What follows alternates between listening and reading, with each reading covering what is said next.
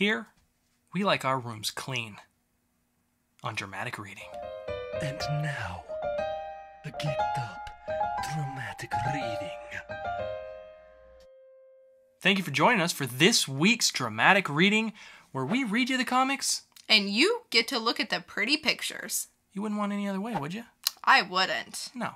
But this week, we are bringing you The Clean Room, #1 by Gail Simone, art by John Davis Hunt. This is a Vertigo comic, a #1. So let's get this thing started. And action. Papa, why do we go to church every Sunday? To keep the devils away, of course, darling.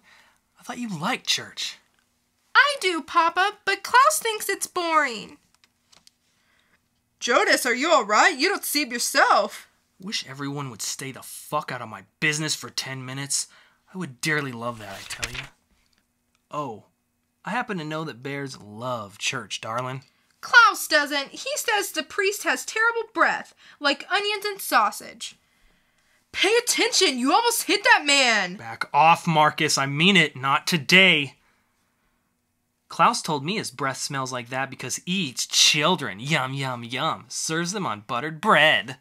Shut up, Peter. Klaus would never say that. Jonas, what the fuck are you doing? I beg your pardon? Klaus! Klaus! Oh. Look out, it's a kid! It's a kid! Stop, stop, stop! Not today, Marcus. You hit that kid, you fucking monster! You piece of shit! Well, I guess I better back up and make sure she's okay then, yes? He's coming back! He's coming back! He's coming back! Ah! Ah! Fuck! Ah! Beep, boop, boop. And that is it for the Dramatic Reading this week.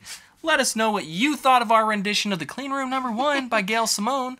That was fun. It was a little too much yelling, possibly, but you'll let us know in the comments below when you like, comment, and subscribe. Get that conversation going, and we will get back to each and every one of you. So, stay geeked up. And always hug a xenomorph. Always.